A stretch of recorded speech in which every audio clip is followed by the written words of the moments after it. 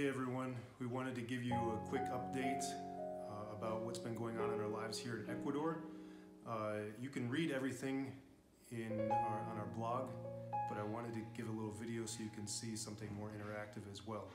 A month or two ago, we decided to go do something on a Sunday afternoon. That's usually the case here in Ecuador. Many people go to spend time with family at a park or along one of the rivers here in Cuenca, or go to a shopping plaza or something like that. We decided to go to a park and hang out as a family, and we took our dog with us, and we were playing with Bella, our dog, and the family stopped to see what we were doing with our dog. Just something fun and simple, but it opened up an opportunity to talk with this family. We exchanged information, and the Lord has given us an opportunity to be able to minister to Lorena and her 3 children, and now her mom as well. And we've been able to share Christ with them and pray with them.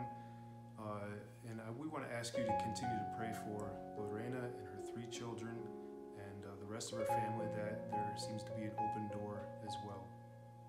In February, Eva and I were able to go to a youth retreat where my dad spoke.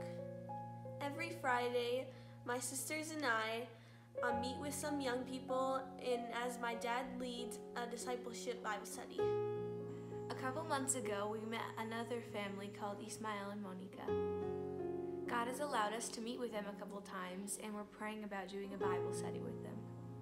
Several months ago, we started this Bible study, and we started with 2 believing families and our family. We had grown to 30 people. And we decided we need to divide the group and have it in 2 different homes. So now the Friday night Bible study is in our home and in another family's home. Pray for the new families that are attending this Bible study that are unbelievers. In May, we have the opportunity to go to Germany with my dad. We need your support to help us get there. Would you consider giving $50? Hey, the girls have a Facebook page called Ticket to Germany. You can follow their journey to Germany on that page. They really need your help to be able to get there. And pray for us as we take that trip, for safety, for a great time of teaching in missions. We're going to be teaching people from Nicaragua, Ecuador, Costa Rica, Ireland, Germany, of course.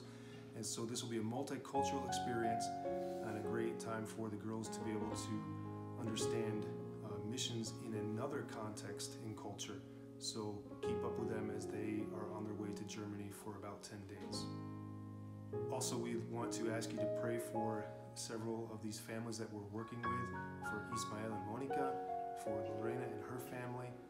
Pray for them that God would do a work in their lives, bring them to Him in salvation, and that God would grow His church here in Ecuador.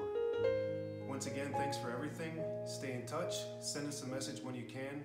We look forward to seeing you all soon.